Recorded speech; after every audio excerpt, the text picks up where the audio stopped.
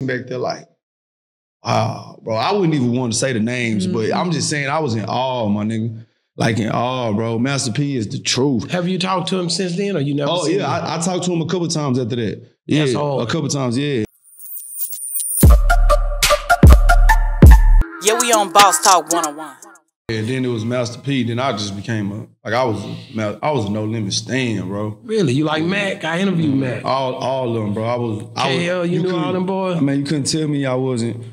no limit around this hole. For Christmas, my mama went to the flea market, got me the No Limit piece, man. I had the No Limit piece. Right No Limit piece? Yeah, I had the No Limit piece from Clean's Flea Market. And they couldn't tell me shit. I was No Limit, bro. I was Master P. And if you wasn't gonna let me be P, I was C Murder. You know what I'm saying? You wasn't gonna be Silk though, because he was off beat with the rap. I know but Silk. Nah, bro. You didn't say Silk, nigga. Silk was the player, bro. And I'm gonna tell you something crazy. I'll tell you crazy things through properly. Tell you a crazy story, bro. So this nigga named Keno used to manage me years ago, bro. When I first was coming in, he used to manage me, and he from New Orleans. He actually came from up under KLC. Okay. You know what I'm saying? That's my boy. You know me and him, we frequently talk. He had a hard relationship with P and all them.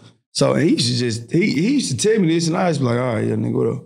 So we in LA, we working. He took me to LA to go. This is like when I first jumped in the game, bro.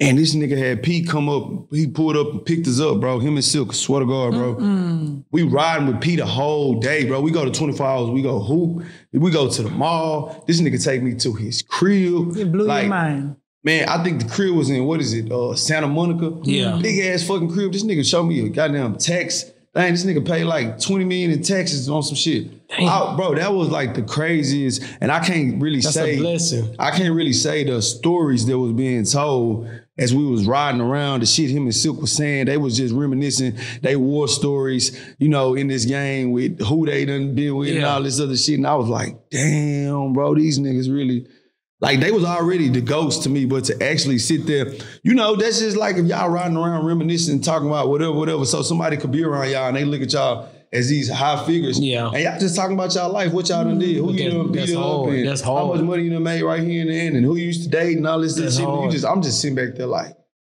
wow, bro, I wouldn't even want to say the names, but I'm just saying I was in awe, my nigga.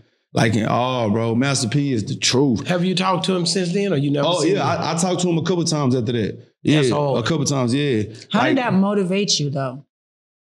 Just being in that environment, seeing all of that, how did that push you?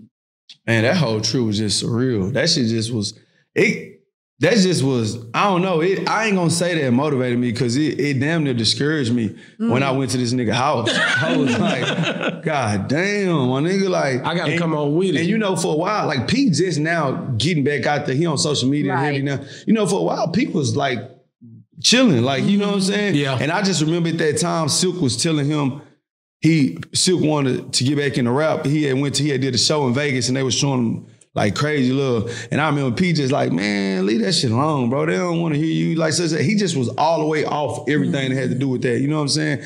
And discouraged. Like, and to see just P, like he was talking about so much business shit. Like, you know what I'm saying? Like he was really making me feel like rap, this ain't the route to go get the real bag. But at the same time, he was also telling me shit, how to get the bag in rap, you know what I'm saying? And it was foreign to me at that time, though. And like he frequent in movies too. He the truth. Like that's all I can say when I think of Master P. Like Master P, the truth. Master P is like the blueprint to what I want to do in this rap game. I tell niggas all the time, like that's the blueprint. You know what I'm saying? Like my favorite rappers is Nas and Scarface and Jay-Z, but my favorite hustler is Master P. You know what I'm saying? That's the nigga, and that nigga took care of all his people, bro. Yeah. Like, shout out to my boy Big Court. Big Court came on my show. He's a friend of Master P, but one of his best friends. And he always shouting out P or either y'all, you know that. Solid, bro. Everybody telling the truth about P, man, being a real, we know he a hardcore businessman, a real hustler. Right.